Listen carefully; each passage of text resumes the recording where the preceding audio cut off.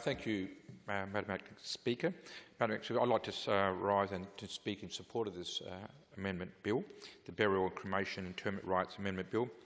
And it's interesting that one of the things which actually people get really emotional about is burial places, because it's obviously a time of grief when people bury members of their family or friend.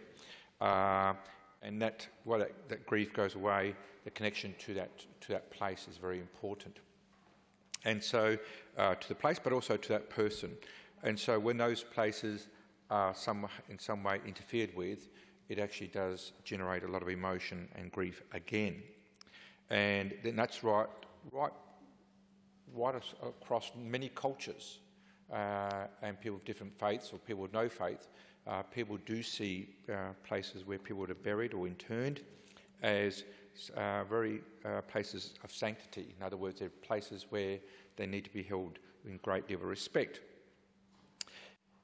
It is unfortunate some people choose to sometimes interfere with places, burial places, and does cause people quite a bit of grief. And from time to time we hear about places which have been vandalised, and the members of the family, members of the community are quite rightly saddened and at times outraged by that behaviour.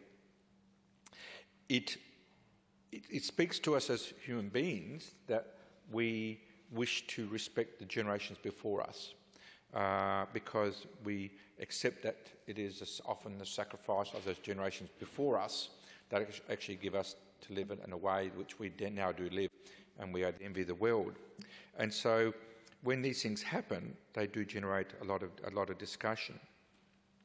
Madam Acting Speaker, is that this bill, what this bill does very importantly, and I won't cover all the different bits and pieces, they've been covered very well by previous Speaker and also the Minister who introduced the bill to this place have been covered.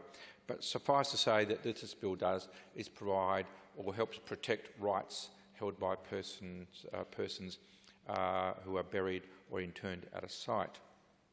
And as mentioned by the Minister for Multicultural Affairs, is that with an increasing number of churches being sold as congregations diminish and churches are sold, particularly in rural areas where the churches and often are joined to a cemetery or place of burial, when those churches are sold by the various church organisations, often the cemetery goes with the church site itself, and that does create quite a bit of issues about what happens to the persons being buried there. Not only from a point of view of people immediate family, but also from a historical point of view, because cemeteries are a great place to actually understand histories of an area. And so what this bill does is help to protect those rights and to ensure that those people who have rights to those sites are maintained.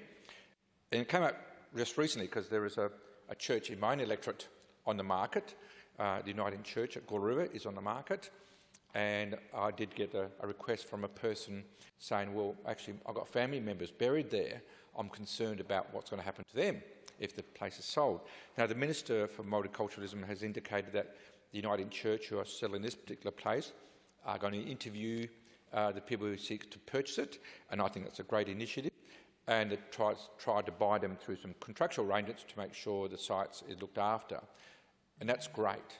But that's only a contract between the church and its purchaser. If that purchaser then sells it, that actually won't necessarily bind the next purchaser. What this Act does is ensures, irrespective what this purchaser says or does not do, this actually will protect those rights in perpetuity, so for those people. And so for that reason, Madam Acting Speaker, I support the bill because it provides assurances to those people who have loved ones buried in sites which are no longer cemeteries.